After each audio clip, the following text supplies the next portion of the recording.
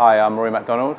Today we're at Hakkasan, New York for forkandplate.com, and today we were making sugar cages. So to make the sugar cages, at the restaurant we use a sugar called isomalt, which is inverted sugar. If you're at home, you can make it with normal sugar. You take some sugar, add a little bit of water so it's the same consistency as wet sand, and then you're going to take it to 131 degrees.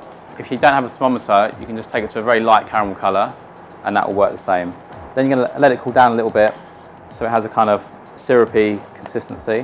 When it's not too hot, we can start. So take some on a spoon and let most of it drop off until you have like a thin, steady stream.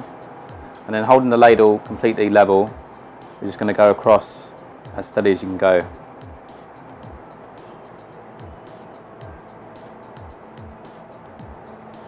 And then, if you can, just try and go around the edge of the ladle, which will then help secure the sugar strands across. And now we do the same thing the other way.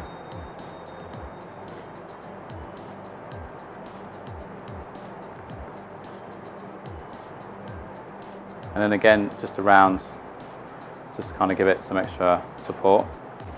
And then we're going to carefully cut underneath. When you can see it starting to set, it's ready.